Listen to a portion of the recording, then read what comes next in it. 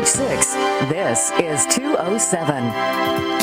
Hi, everybody, and welcome to 207. I'm Rob Caldwell. And I'm Kathleen Shannon. Celebrity hairstylist Orbe has transformed models like Heidi Klum and defined images for stars like Jennifer Lopez. He has contributed to every major magazine and worked on every major fashion show. And he'll share some tips with us right here on 207 coming up. And Jimmy Dunn shared his humor with us last night. Today he shares his favorite recipe. Again, part of our Comedians in the Kitchen series. Jimmy is making mac and cheese dogs. You're going to want to check this out. This is good stuff. I have a feeling this is going to be a favorite in the Nichols house. I think, yeah, it'll be a big hit with your men. But first tonight, the comic book will be taking center stage in Portland this Sunday. More than 70 comic book authors and illustrators will be taking part in panel discussions and workshops at the Maine Comics Arts Festival. Among those on hand will be Jay Piscopo, the man behind the undersea adventures of Captain Eli. I sat down with Jay this week and asked him about the state of the comic book industry. I think comics are doing well. I was just in New York at the New York Comic Con, and the turnout was incredible. It was amazing.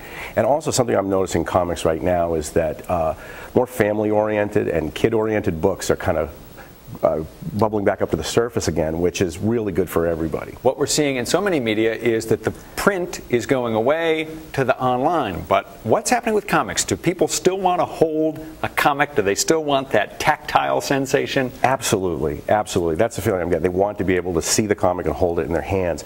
But what the web has done is it's opened it up to creators where they can experiment and start out with their stories and get an audience and build an audience and then go into print. So it's kind of a nice way to transition into print because it is a very risky business and it's very hard to deal with the competition. In terms of characters and storylines, comics, like any other medium that goes through sort of trends, what's sort of hot right now? Well, it's interesting. The movies, I think, because of the superhero movies, are kind of influencing things a bit. But something I am noticing, though, is that the adventure stories that a family can read together and kids and parents can read together, almost like the old newspaper adventure strips. Right. I'm noticing that's getting a bit more popularity, and people are starting to notice it a little bit more. And that is right in your wheelhouse because you do one called The Undersea Adventures of Captain Eli. What is that? Well, it's everything I love in comics. I grew up with with watching Star Trek and Captain America and Superman and all the classics that everybody knows of. And also very influenced by Johnny Quest and Space Ghost and all those great Hanna-Barbera cartoons. Mm-hmm. And so this was a chance for me to coalesce all that stuff. And I also love all classic science fiction, Captain Nemo and Jules Verne, H.G. Wells, that kind of stuff. And it was just an opportunity to kind of jam all that stuff into one big story and kind of create the kind of stuff I grew up with.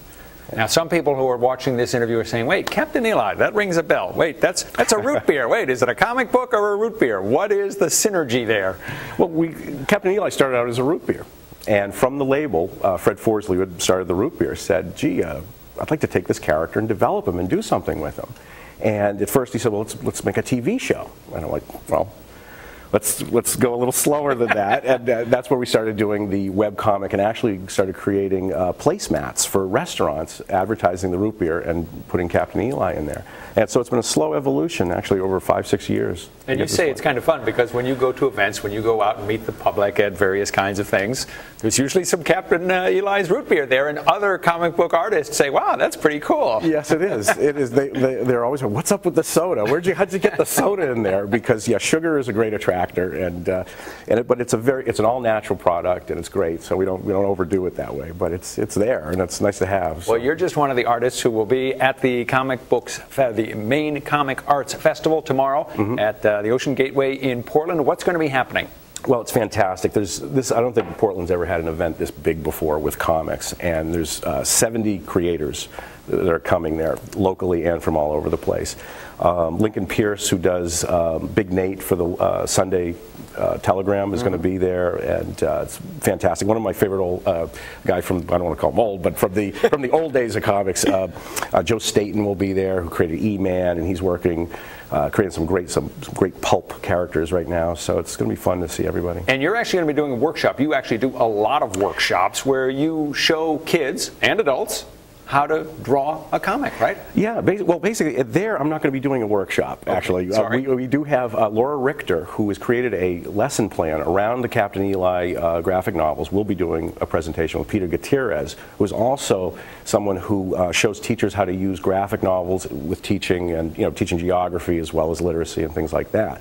But yeah, I do workshops where I teach cartooning, and it's sort of a hands-on kind of program where kids and adults who do join in can learn the basics of drawing. And one thing I hear all the time is, I can't draw. And I'm like, well, you can. Or I can't draw a straight line. So get a ruler. There's ways of drawing. It's a wonderful communication medium.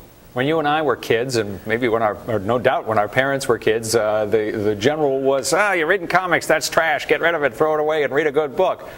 Has the attitude changed? Do teachers now feel that comic books and comic strips are a good way to get kids interested in reading?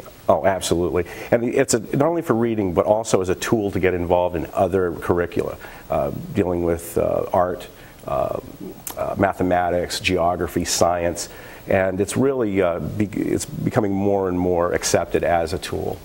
Do any illustrators still use pen and ink, or is everything now on the computer?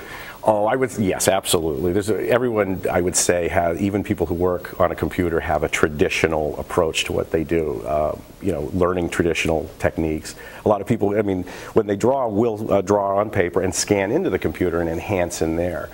Some people will draw right into the computer as well, but it's usually, most people who work have some, academic or basic training. So I'm glad to know that tradition is not dying. Yes, it won't die. It can't die. I think it's growing. I think it is. Obviously, comic books are a lot bigger now than when I was a kid and when you were a kid. So hopefully they'll be around. I loved them. After church, my father would take me, and I was able to get I was allowed to get a comic book, and they were 10 cents. That's how old I am. What would you buy? Usually the Archies. I loved the Archies. I knew it. I liked Spider-Man. Well, Kathy's going to be at the Comics Arts Festival looking for the old Archie books. No, she's not. But the Comics Arts Festival takes place this Sunday, not Saturday. I misspoke in the interview. Sunday from 10 to 5 at the Ocean Gateway Terminal in Portland. Admission is just $5, and there's no charge for kids 12 and under. And we've put links to more information on the Maine Comics Arts Festival, as well as Jay Piscopo, in the 207 section of our website.